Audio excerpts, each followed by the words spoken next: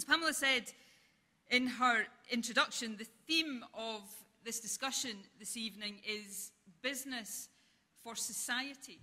And I can't think of a more appropriate venue for tonight's event, since, of course, the work of Glasgow Caledonian University, both in Glasgow and here in New York, and in its many collaborations right across the world, is defined by an incredibly strong commitment to wider society and to the common good.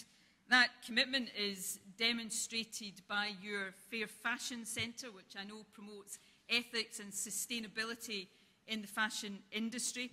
It shone through the work of somebody that all of us in Scotland knew very well, the late Professor Ailsa McKay, who made such a major contribution not just to this university but to public policy in Scotland, someone who is very, very sadly missed indeed. And of course, your commitment is also exemplified by your Chancellor. Mohammed Yunus is known around the world for his work to promote equality, sustainability and social justice. So for all of these reasons, and no doubt for many more reasons, this is a great venue and a great university to be making this address in front of this evening.